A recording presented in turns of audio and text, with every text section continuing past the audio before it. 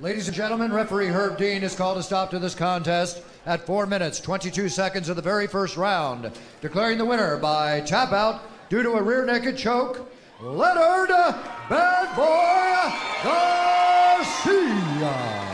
Now, we said he had good jiu-jitsu, and he proved it there.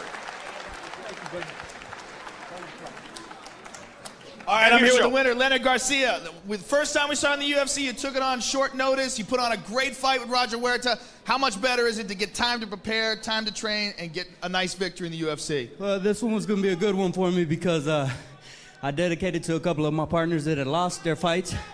And it feels great to train, man, you know, and be ready. But I still felt like I had a bad showing. He surprised me by taking me down.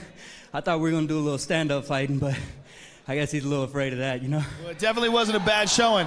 Take a look at the big screen and talk us through the action. This is the end of the fight here. Well, you see here, as soon as I hit him, he rolls over. He can't take no more shots, you know?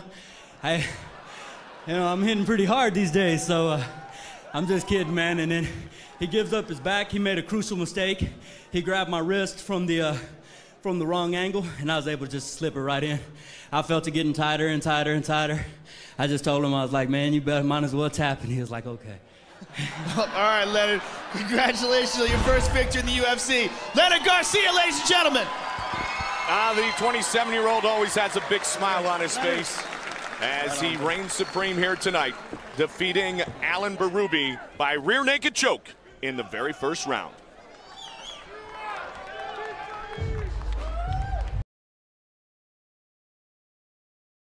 And Keith Hughes scores the fight 49-46 to the winner by unanimous decision, Leonard Bad Boy Garcia!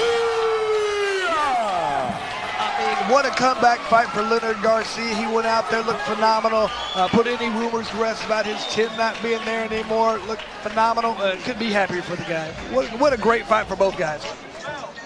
As you look at the math, two of the three Mississippi-assigned judges seeing it 5-0, 50-45 in favor of Leonard Garcia.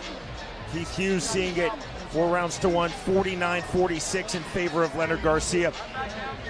Elmore, that's a very strong performance in defeat.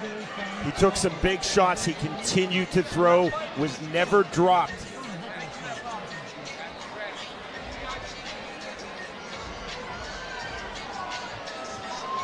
I mean, here's just a replay. This kind of sums it up right here when you just watch what these guys are doing. Nothing but hard punches being landed. Nobody has anything to be embarrassed about in this fight. Great fight. And our main event of the evening, the winner by way of extremely hard-fought unanimous decision, Leonard Garcia defeats Joe Elmore. Here is Brian Sosha in the ring.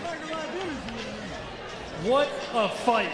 What a fight. I don't mind telling you, I slipped on some of the blood on the canvas when I got in the ring. It's exactly what we expected. What a fight. So you essentially fought a mirror image of yourself. We've been saying that. Not many people always get to do that. What did you learn fighting a mirror image of yourself? I learned that I still got a lot left in the tank. And I'm still a legend. I still did everything I said I was going to do. But fighting a guy like Joe was something else. I learned a lot about myself, and I learned a lot about Joe. He told me I had an injured left shoulder, and he still took the fight. I've taken fights with a broken jaw before in the UFC, so I completely understand where he's coming from. I got all the respect in the world for him, and I don't take anything from him. But he did catch me with that right hand a lot, and I still felt great. So to me, it was a great fight. I got a lot of respect for him. And man, I got an important decision to make, and it's a hard one.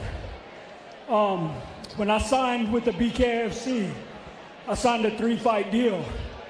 And I made a deal with my wife, I made a deal with my job, and I made a deal with God.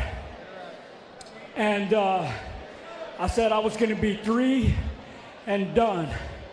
But my deal with God was to be the #1 guy when I left. That's why I took the fight against Joe Elmore, because he's the #1 guy. I had just came off a knockout, so it didn't make sense, but I wanted to prove to the world that I was the #1 fighter at 165 before I retired. So Dave Feldman, I tell you this with a very heavy heart, sir. I love you. I love you. And I wanted to continue this career, but man, I can't go against God. I hope I gave you everything that I wanted, and I'm sorry that this one wasn't for the belt. I told you I wanted to be the champion, but ranked #1 in the world at 165 will do it, baby. I love you, my wife. I was gonna give you the title. I dedicate this medal to you.